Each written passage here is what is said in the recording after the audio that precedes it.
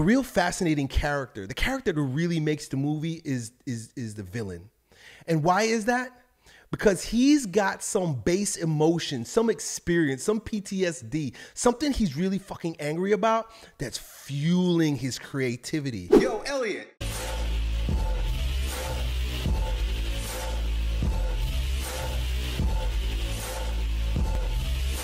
Yo, Elliott, sometimes I experience the feeling of resentment or deep hatred, most notably with respect to not only women, but people in general.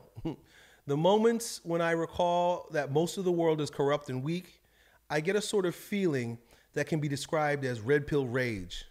Are such aggressive feelings towards others normal? If not, how can one eliminate them?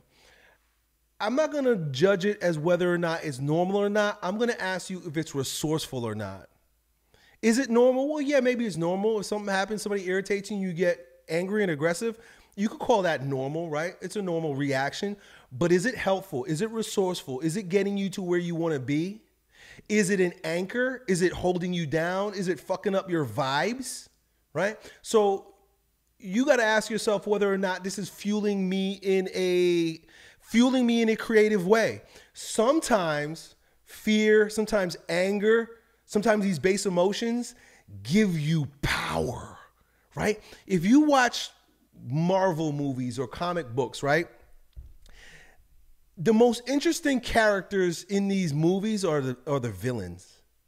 The villain is always interesting because he's more interesting than the good guy, the hero, because the hero's he's just doing stuff because it's his duty, right? It's Call of Duty. I got to do what I'm called to do. It's the right thing to do. And he's working from high ideals, which is great, which is nice, right? He comes to the rescue of others because justice, right? But the real fascinating character, the character that really makes the movie is the villain. And why is that?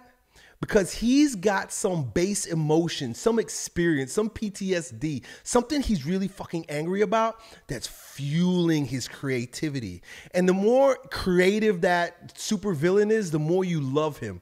Supervillains are the best characters in movies because their creativity is fueled by this anger or this sadness or some aggressive feeling in their body.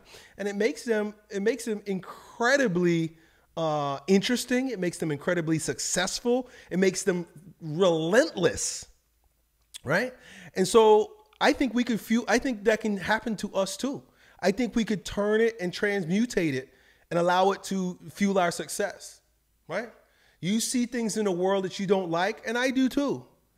But the difference between me and you is that I allow it to fuel me. Like, you know, we're going on 3 hours here, me sitting here talking to you guys, doing my best. But why? Because I want to see the world be a better place because it's corrupt and weak, like you say.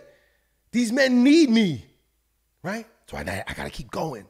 I'm fueling it. I'm fueling something good with some base emotion.